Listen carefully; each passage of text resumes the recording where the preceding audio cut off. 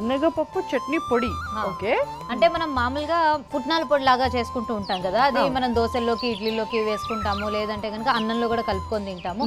అలా కాకుండా మనం ఏంటంటే శనగపప్పు తోటి చట్నీ లాగా తయారు చేసుకోవడానికి కావాల్సిన పొడి మనం తయారు చేసుకుంటున్నాం అనమాట. ఓకే, మ్యాటర్ అయితే నాకు కొంచెం అర్థమైంది. ఈ పొడి కనుక రెడీ చేసి పెట్టుకుంటే చట్నీ చిటికలో అయిపోతుంది అనమాట. మళ్ళీ వేయించుకోవడాలు, మిక్సీ పట్టుకోవడాలు ఇవేవి లేకుండా, అంతేనా? సో ముందుగా అది అసలు ఎలా తయారు చేయాలో చెప్పాలి అని అంటే దానికి కావాల్సిన పదార్థాలు ఏంటో ఫస్ట్ చెప్పేస్తా. శనగపప్పు చట్నీ పొడికి కావలసిన పదార్థాలు: పచ్చి శనగపప్పు, పల్లీలు, నువ్వులు, అల్లం తురుము, ధనియాలు, మెంతులు, బియ్యం, కల్లుప్పు, బెల్లం, పసుపు, ఎండు మిరపకాయలు. శనగపప్పు చట్నీ పొడికి కావాల్సిన పదార్థాలన్నీ చూసారు కదండి. మరి దీన్ని ఎలా తయారు చేసుకోవాలి అని చెప్పేసి మీరు కూడా చాలా ఇంట్రెస్ట్ తోటి ఎదురు చూస్తున్నారని నాకు అర్థమైపోయింది. ఎందుకంటే పొద్దున్నే లెగిచి వాళ్ళకి టిఫిన్ చేయడమే ఒక ఎత్తు అయితే మళ్ళీ చట్నీ చేయడం ఇంకొక పెద్ద టాస్క్ అయిపోతుంది.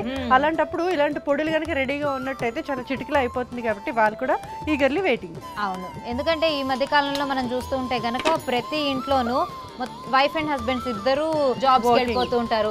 అలా అని చెప్పేసి పోనీ ఏమైనా ఆరోగ్యంగా ఉన్నారా అని అంటే లేదు, ఊళ్ళో ఉండాల్సిన రోగాలన్నీ మనకు ఉంటాయి కాబట్టి మళ్ళీ హెల్త్ కాన్షియస్ అని, లేకపోతే డైట్ కాన్షియస్ అని, ఇవన్నీ ఏదో ఒకటి ఆలోచన చేసుకుంటూ ఉంటారు. కాబట్టి వాళ్ళు ఒక పూట టిఫిన్ తింటూ ఉంటారు. ఇడ్లీ కానీ దోశ కానీ తిన్నప్పుడు, లేదంటే కనుక రైస్లో కూడా ఒక్కొక్కసారి వంట చేసుకునేంత టైం ఉండదు. జస్ట్ రైస్ని ఎలక్ట్రిక్ కుక్కర్లో పెట్టుకొని స్నానం చేసి వచ్చేలోపు అది రెడీ అయిపోతుంది. సో అలాంటప్పుడు ఏంటంటే రైస్తో కూడా తినడానికి బాగుండేలాగా మనం ఒక శనగపప్పు చట్నీ పొడిని తయారు చేస్తున్నాం కదా. సో ఇది చాలా యూస్ఫుల్గా ఉంటుంది వాళ్ళకి కూడా. సో ముందుగా ఏం చేస్తానంటే నేను స్టవ్ ఆన్ చేసి ప్యాన్ పెట్టేశాను కదా. ఇప్పుడు ఈ శనగపప్పు ఒక కప్పు తీసుకుంటున్నాను. దీన్ని చక్కగా వేయించుకుందాం. ఓకే,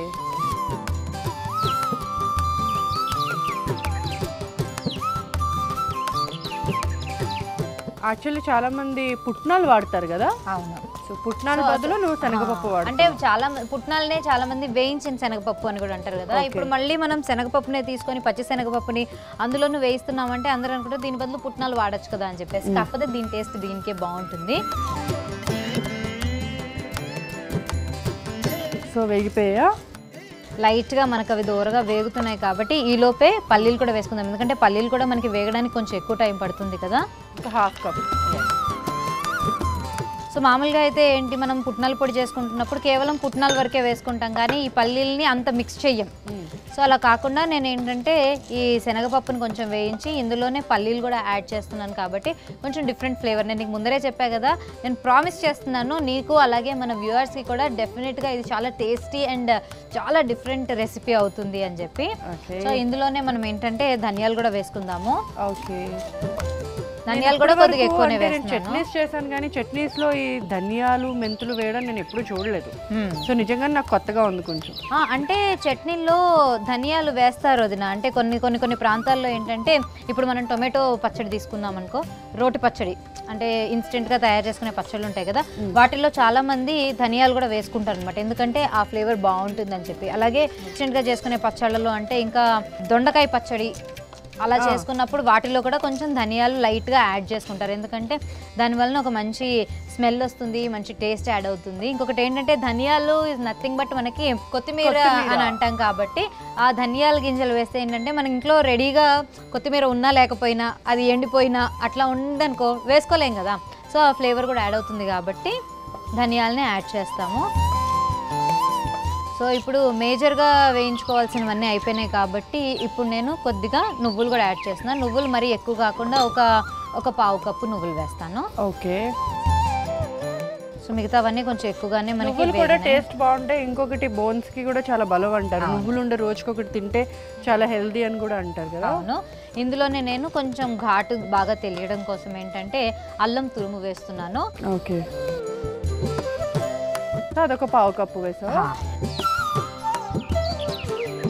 సో మనం ఇప్పుడు తయారు చేసేదంతా కూడా రఫ్గా మనకి అంటే మన ఇంట్లో మనం ఎంతమంది ఉన్నాము అనే ఒక ఉద్దేశంతో మనం తయారు చేస్తున్నాం కదా. సో దీన్ని బట్టి ఏంటంటే తయారు చేసుకునే వాళ్ళు మీ ఇంట్లో ఏంటంటే 2 మనుషులు ఉంటారా లేకపోతే 10 మంది మనుషులు ఉంటారా చూసుకొని దానికి తగ్గట్టుగా తయారు చేసుకోవచ్చు. అది కూడా ఎంతకాలం నిలవ పెట్టుకోవాలి అనేది ఆలోచించుకొని కూడా మీరు తయారు చేసుకోవచ్చు అండి. కొంతమంది ఏంటంటే ఎప్పటికప్పుడు తయారు చేసుకుందాంలే ఫ్రెష్గా ఉంటే బాగుంటుంది అనుకున్నాను అనుకోండి, మరి ఇంత ఎక్కువ తయారు చేసుకోకుండా కొంచెం మీకు లిమిటెడ్గా తీసుకోవచ్చు. అలా కాదు రెడీ చేసుకొని పెట్టేసుకున్నామంటే మనకి ఒక 1-2 మంత్స్ వరకు చూసుకోక్కర్లేదు అని అనుకునే వాళ్ళు ఉంటారు. ఎందుకంటే వాళ్ళకి జాబ్స్ ఉంటాయి, లేకపోతే కనుక కొంతమంది పెద్దవాళ్ళు ఏంటంటే పిల్లల కోసం తయారు చేసి పంపిస్తూ ఉంటారు, అమ్మమ్మలు ఉంటారు, వాళ్ళు ఏంటంటే మనవల కోసం హ్యాపీగా ఇట్లాంటివన్నీ వండి పంపిస్తూ ఉంటారు కాబట్టి అలాంటప్పుడు కొంచెం ఎక్కువ పెట్టినా పర్వాలేదు. కాకపోతే జాగ్రత్తగా దాన్ని స్టోర్ చేసుకుంటే కనుక మనం ఎన్ని రోజులైనా కానీ నిల్వ ఉంటుంది. ఇంకొకటి చట్నీ కూడా టేస్ట్ బాగుంటుంది కాబట్టి మనం టిఫిన్స్ అనేవి డైలీ తింటూ ఉంటాము. సో డైలీ ఇలా పౌడర్ అయితే రెడీ చేసుకున్నట్లయితే డైలీ మనం ఈజీగా చట్నీ ప్రిపేర్ చేసుకోవచ్చు. మనం 2-3 నెలలు స్టోర్ చేసుకోవాలనుకున్నా కూడా నాకు తెలిసి 10-15 రోజుల వరకు అయిపోతుంది. ఓకే, ఇంకొకటి ఏంటంటే ఇప్పుడు ఇవన్నీ వీటితో పాటు ఏంటంటే కొంచెం డిఫరెంట్గా ఇప్పటివరకు నువ్వు అసలు చూసుండవు వినుండవు. ఇందులోనే నేను ఒక అరకప్పు బియ్యం కూడా వేస్తున్నాను అనమాట. దీంతో కూడా ఒక మంచి టేస్ట్ అనేది యాడ్ అవుతుంది. బియ్యాన్ని కూడా మనం ఏంటంటే కొద్దిగా అలా వేయించుకోవాలి. ఓకే, సో ఇవన్నీ కొంచెం వేగున్నాయి కాబట్టి అలా సైడ్కి పెట్టేసేసి బియ్యాన్ని లైట్ గా వేగిన తర్వాత వీటితో కలిపేస్తా. మరి ఎక్కువగా వేయించుకోకర్లేదు రంగు మారేదాకా. సో ఆ వేడి తగులుతున్నప్పుడు మనకి బియ్యం కూడా లైట్ గా అలా వేగిపోతుంది. సో ఇందులోనే నేను ఒక 6-7 ఎండుమిరపకాయలు అలాగే కాసిని వెల్లుల్లి రెబ్బలు కూడా వేస్తున్నాను.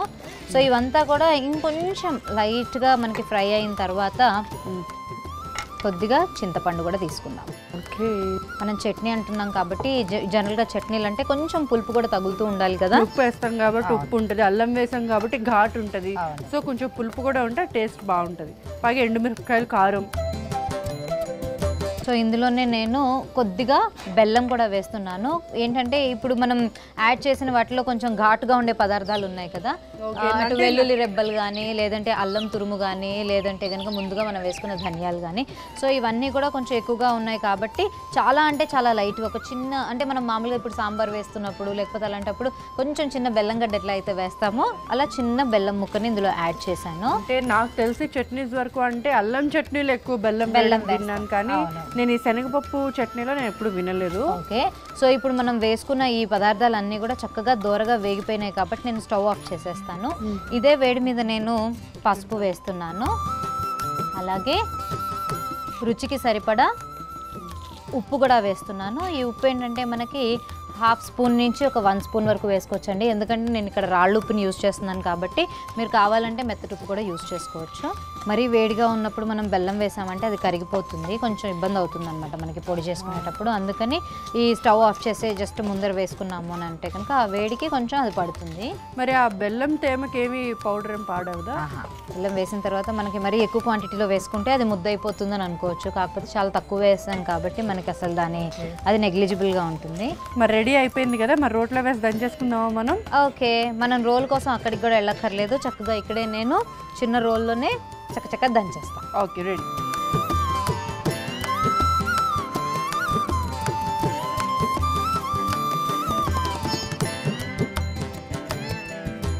సో మనకి అన్నిటికంటే ముందుగానే ఈ బెల్లం మెత్తగా నలిగి మనకి రోకలకు అంటుకుంటుంది. సో మనం దీనికి కావాల్సిన పదార్థాలన్నీ చక్కగా దూరగా వేయించుకున్నాము, అన్ని కరకరలాడేలాగా పలుకులు అయిపోయినాయి కాబట్టి తొందరగానే నలిగిపోతాయి. కాకపోతే కొంచెం మెత్తగా అయ్యేంత వరకు మనం దంచుకోవాలి. ఓకే,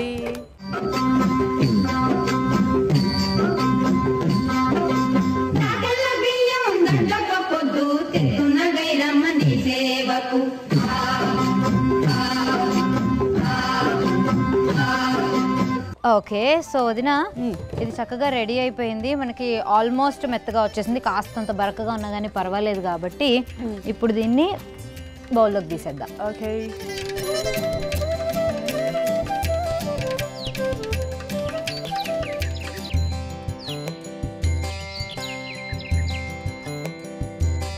సో శనగపప్పు చట్నీ పొడి అయితే రెడీ అయిపోయిందండి. మరి ఇలా కనుక మీరు ఈజీగా తయారు చేసుకొని పెట్టుకున్నారు అని అంటే ఏ రకమైన టిఫిన్స్ చేసుకున్నా అంటే ఇడ్లీలోకి కానీ లేకపోతే దోశల్లోకి కానీ లేదంటే అన్నంలోకి కూడా చాలా బాగుంటుంది శనగపప్పు చట్నీ పొడి అనేది.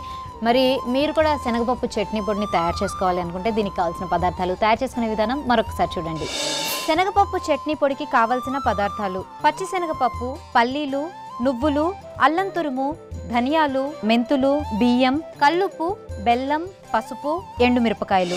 శనగపప్పు చట్నీ పొడి తయారు చేసుకునే విధానం: ముందుగా స్టవ్ వెలిగించి పాన్ పెట్టుకోవాలి. పాన్ వేడెక్కిన తర్వాత 1 కప్పు పచ్చి శనగపప్పు, 1/2 కప్పు పల్లీలు, 1 స్పూన్ ధనియాలు, 1/2 స్పూన్ మెంతులు, 1/4 కప్పు నువ్వులు, అల్లం తురుము 1/4 కప్పు వేసి వేయించుకోవాలి. ఆ తర్వాత 1/2 కప్పు బియ్యం, 10 ఎండుమిరపకాయలు, వెల్లుల్లి రెబ్బలు, చింతపండు, చిన్న ముక్క బెల్లము, చిటికెడు పసుపు, సరిపడా ఉప్పు వేసి బాగా కలుపుకోవాలి. వీటిని రోటిలో వేసి మెత్తగా దంచుకొని సర్వింగ్ బౌల్లోకి తీసుకుంటే శనగపప్పు చట్నీ పొడి రెడీ.